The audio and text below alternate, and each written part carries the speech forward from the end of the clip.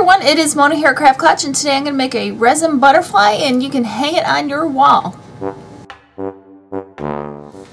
I've gotten this little resin butterfly mold online a while ago, and I'll have it linked over on my website at craftklatch.com in case you would like to find one.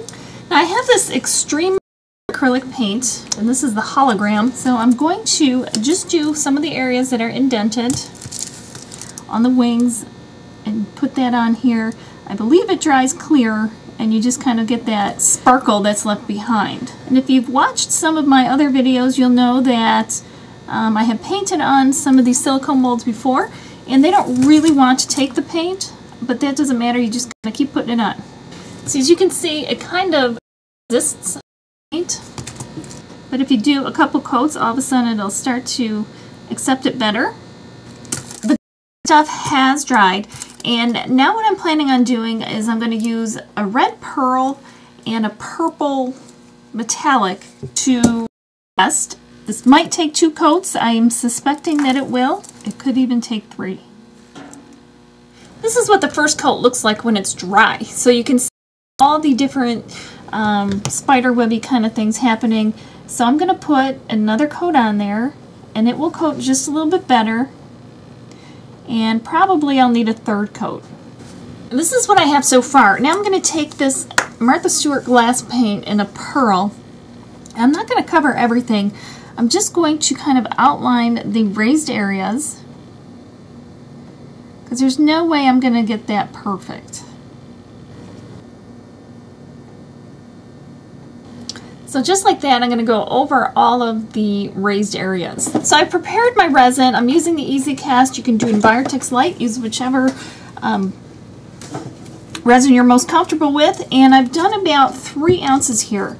I have some black India ink and some silver pigment powder. I want it to have kind of a deep dark look, but I want some of the shimmer of the pigment powder hopefully to shine through as well. So I'm going to stick a little stir stick in here, add it, then I'm going to just pour it right in. I probably could have gotten away with 2 ounces rather than the 3, just so you know. I'm going to let the bubbles rise to the top, and as they do, I'll hit it with the lighter and let it sit. I'm going to let this sit overnight. This layer of the butterfly has cured, so now we want to embed a hook, and you've probably seen me do it before. I have some wire. All you need is some inexpensive wire, either from the craft store or from the hardware store, whatever works. You want it to be a little bit on the thicker side. And I'm just going to create this little loop. I'm going to twist it together once or twice, however many times you want.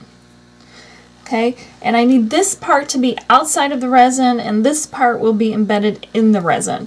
And that'll give us a secure way to hang this. I have some super glue just to keep it in place. And I want to make sure when it's laying flat that it's not going to be showing over any part, because I want this to be completely hidden behind the piece. So now I'm going to add some super glue. You don't need to do super glue. You can do whatever glue you want, anything just to tack it in place. We want to make sure that it stays put. Okay, so the only place that I applied the glue is where I twisted it and to the leggy parts of it. I'm going to press this down, make sure it makes contact with the piece. You could attach that with hot glue too, it wouldn't matter. It's just to keep it in place when we pour the resin. So I'm going to let that dry, and then we'll pour some resin. I prepared some more resin. I'm going to add some more of the black India ink just to kind of keep it consistent. And I'm going to just pour it right in.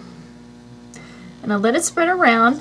And if you'll notice, I bent the wire up so that the whole thing wouldn't get stuck in there. Now I'll let the bubbles rise to the top, run my lighter over to pop them, set a minimum of 12 hours before I come back, and then we can unmold it and see how it turned out.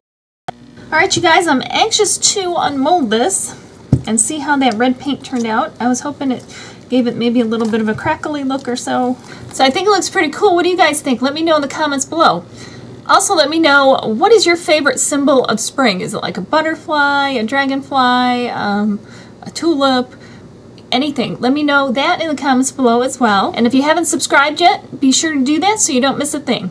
In the meantime, stay safe and happy crafting. We'll see you next time.